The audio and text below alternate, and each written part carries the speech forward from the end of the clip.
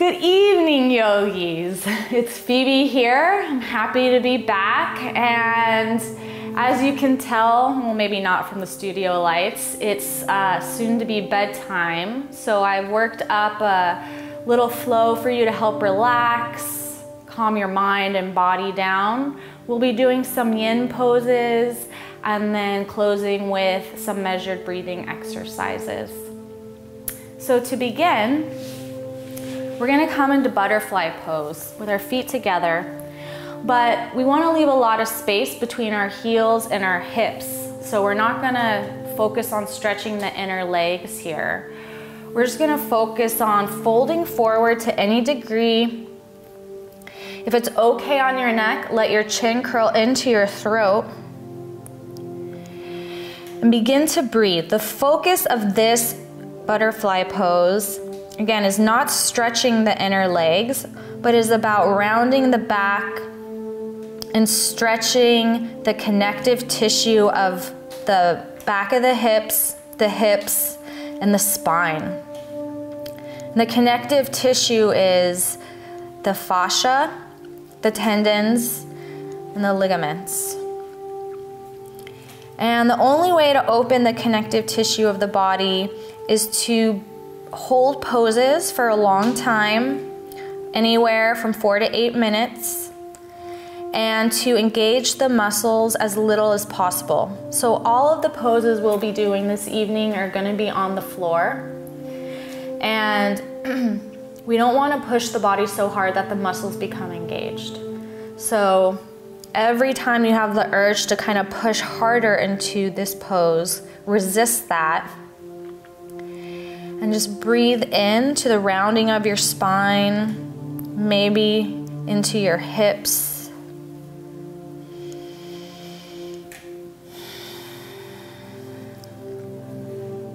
A yin practice is very different from the normal yang, vinyasa, hatha yoga flows that are out there. And not only is this great for opening the connective tissue of our body, but it's also a great practice to begin to watch the subtle energies of your body move without you having to work to move them. It's really about being able to sit with discomfort, whether you're bored or whether you're in pain, and being able to see how you react to not reacting.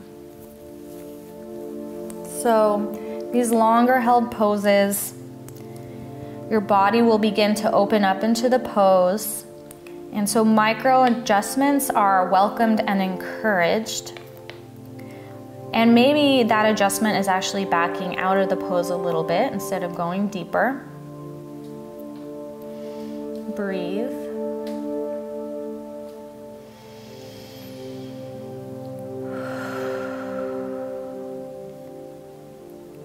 And check in with your body. Notice if you're tapping your fingers like this, or moving your toes, or any other type of mindless fidgeting.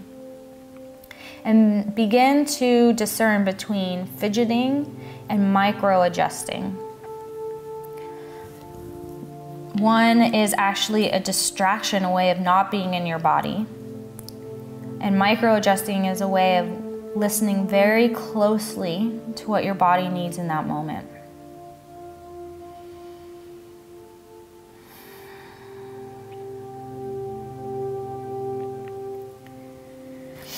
And if your neck is getting sore, you can just bring your head up a little bit so your neck and head are in line with your spine again. Close your eyes when you get there.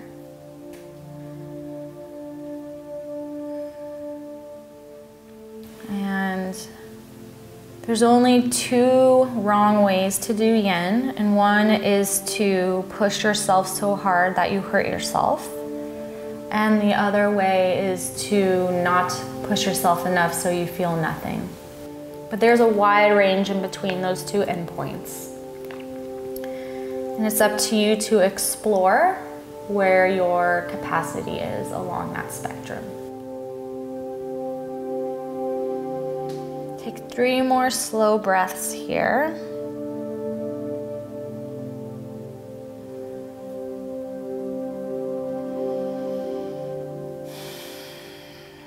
And slowly walk your hands back up towards your body. Bring your hands underneath your knees and bring your knees together. And we're gonna roll onto our bellies.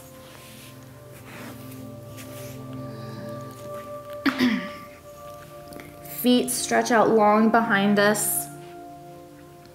We're gonna bring elbows underneath shoulders, forearms parallel, hands on the ground. We're gonna come into Sphinx pose here. And there's a little bit more muscular engagement here. Pressing the ground away very gently, shoulders away from the ears. Keep neck relaxed. If you want, you can even bring your head forward or just keep it in a neutral position. Close your eyes. And the focus here is the compression of the low back and sacral area. And the secondary focus is the opening of the front body. It's a counter pose to the forward bend we just did. And this pose may feel confrontational, the compression in the low back. See if you can relax your glutes around that sacrum, relax your legs towards the earth. And if you can't, if you're not able to relax, that might be your body telling you need to back off. So you can scoot your arms out a little further. And that should reduce the compression in your low back. Alternatively, if you feel you need more compression and more sensation in the low back, we're gonna come into seal as an option. Hands are out 45 degrees, fingertips spread. Push the ground away. Elbows are micro bent. And then bring your neck to stack on top of your shoulders and the crown of your head on top of your neck. Shoulders away from the ears here. Relax your glutes and your legs once again. And breathe into the area that is compressed. Close your eyes and go inward. And see if you can find the little hidden pockets of space in the compressed area. Close your eyes. Option to always come back down into Sphinx. 3 more breaths.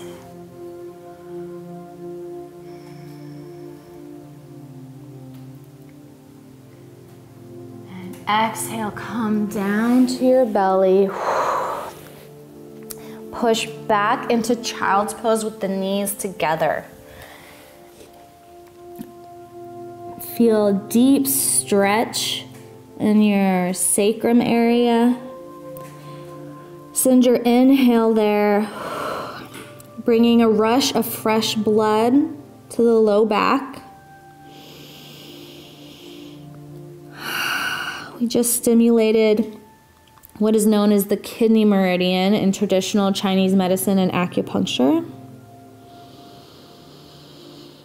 to help ground and root us down, drop out of our busy minds to our body and to our root chakra if you're into that sort of thing, signaling the body to relax. Help us prepare for bedtime. Now, push yourself up to seated. We're going to come back to sit down. We're going to come into a forward fold over our outstretched legs. I like to sit on a bolster or a rolled up blanket or towel, lift my hips. And again, the focus on this is not stretching the back of the legs here like we would do in a yang practice. The focus is going to be to release the low back, and that will have an effect of releasing the back all the way up the spine through the crown of the head. And even if you can't keep your legs straight and bend all the way down, let's micro bend our legs, or bend them as much as you need to fully release the back. And so just curl in, let your chin curl into your throat, your feet can relax, hand can relax, arm position, whatever feels good. And we're gonna breathe into our backs, right to left. Send your inhale to your upper back. And exhale, sink a little lower. Send your inhale to your mid back. Release with the exhale.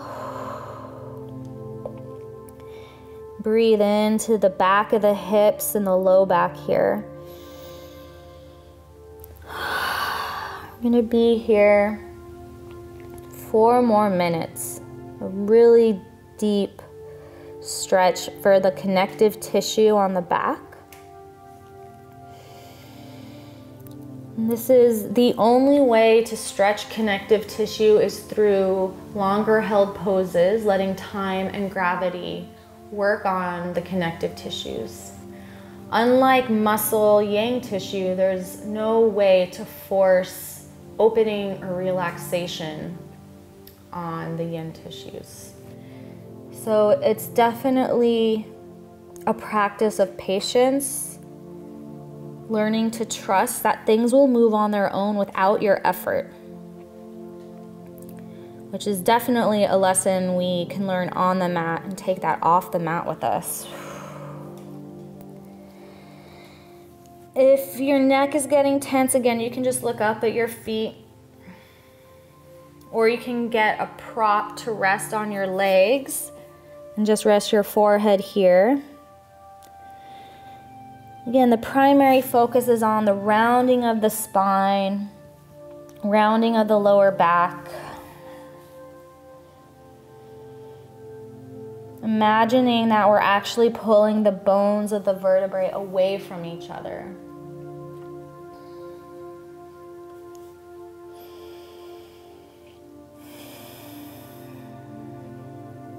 Relax your jaw. Relax your third eye point.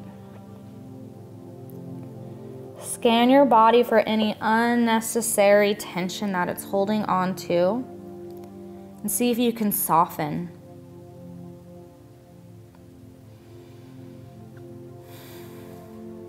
And if your legs are really tight, you can always actually bring your feet to the ground and do this, still a forward fold, and still is allowing, perhaps even more so, the back to round.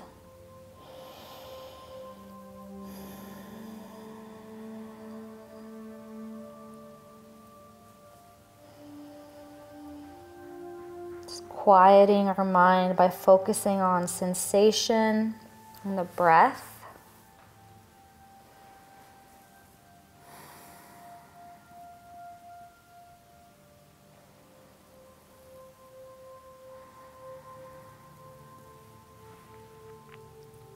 Notice if this is hard for you. If you find yourself getting frustrated and you're feeling bored, maybe begin to be curious about what it feels like to be bored. How would you describe it to somebody?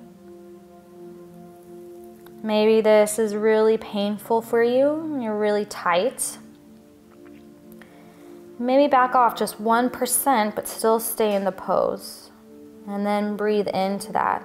We don't want to go right to our edge in this practice. We want to go to a place that's sustainable.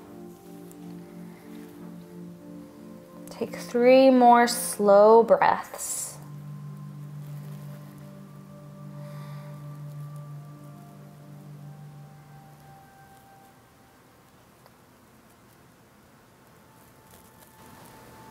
Inhale, slowly, slowly begin to unfurl.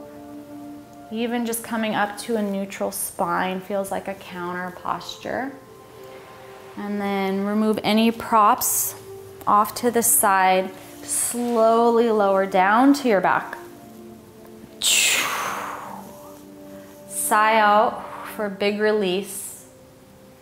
If you feel momentarily hollow, then the pose has worked. And let's just take a few breaths here, watching the energy move from our back, wherever it may go.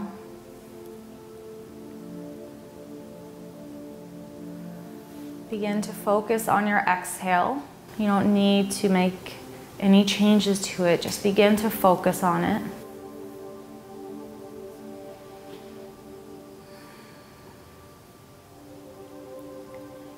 And then inhale. Bring your knees into, actually set your feet on the ground, knees facing up. Scoot your hips to the left. Drop your knees to the right. And if you need, you can bring a blanket or a block in between your knees.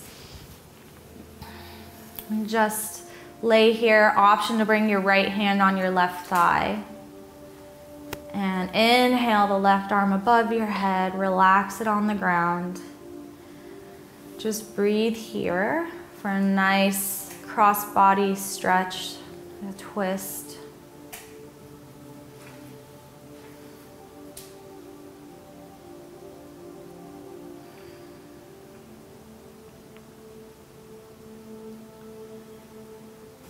Again, make sure that your jaw is relaxed, shoulders are relaxed on the ground. Take 3 more breaths.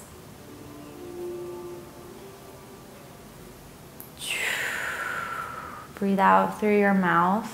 Next exhale.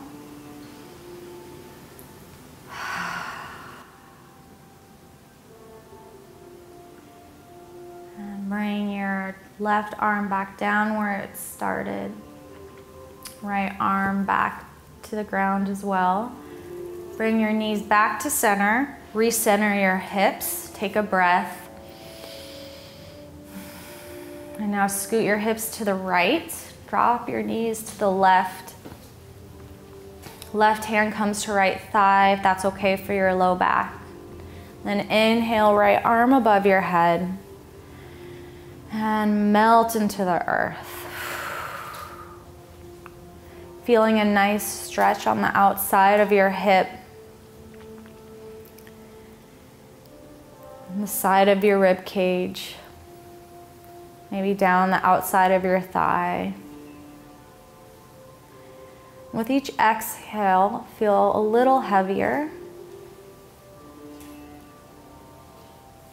Let your thoughts begin to come apart in your mind. Become a little disjointed.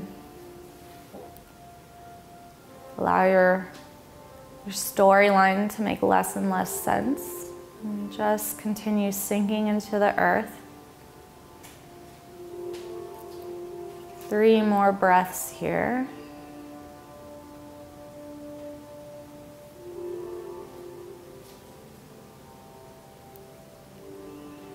Exhale the right arm back down.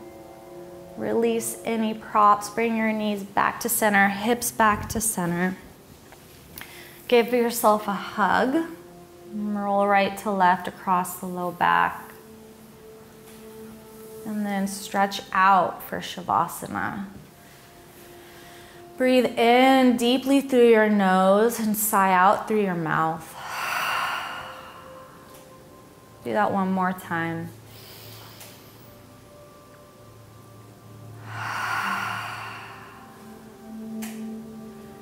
Allow your feet to turn out. Palms facing the sky. Continue to melt your shoulders towards the earth. Let your skin on your face get soft. Eyebrows relaxed, jaw relaxed.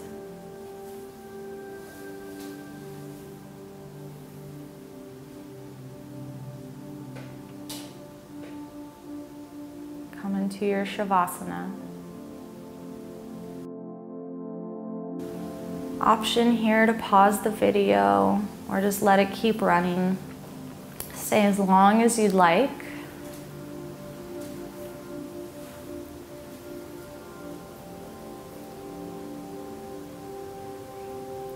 Otherwise, deepen your breath.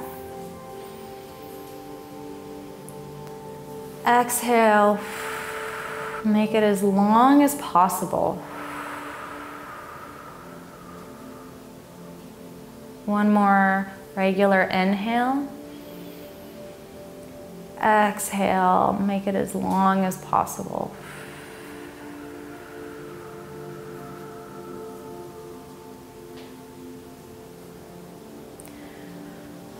Feet back to the earth, knees up. Roll over to your side and slowly push yourself up to seated.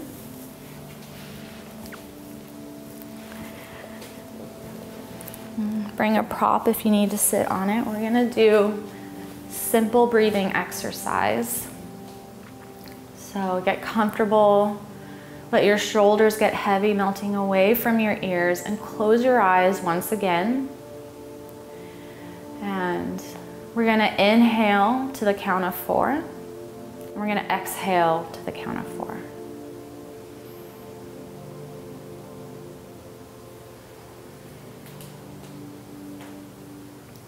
Inhale, 1, 2, 3, 4. Exhale, 1, 2, 3, 4. Inhale, 1, 2, 3, 4. Exhale, 1, 2, 3, 4. Pause. This time, inhale, 1, 2, 3, 4. Exhale, count of 6. 1, 2, 3, 4, 5, 6. Inhale, 1, 2, 3, 4. Exhale, 1, 2, 3, 4, 5, 6. Inhale, 1, 2, 3, 4. Exhale, 1, 2, 3, 4, 5, 6. Return to your natural breathing. Bring your hands in front of your heart, bowing your mind to your heart. Namaste. Good night, yogis. I hope you have sweet dreams. Thank you so much for joining me, Phoebe, here at YOGATX. And if you'd like, you can follow me on Instagram at Phoebe D Yoga, or go to my website, www.phoebedyoga.com, where I keep a blog and a schedule of classes and a few little bits of other information. Good night. A little more up to the front than you would normally do. And just breathe into the back body here. Breathing into the lungs and the back. Bringing space in between that right shoulder blade and all the muscles there.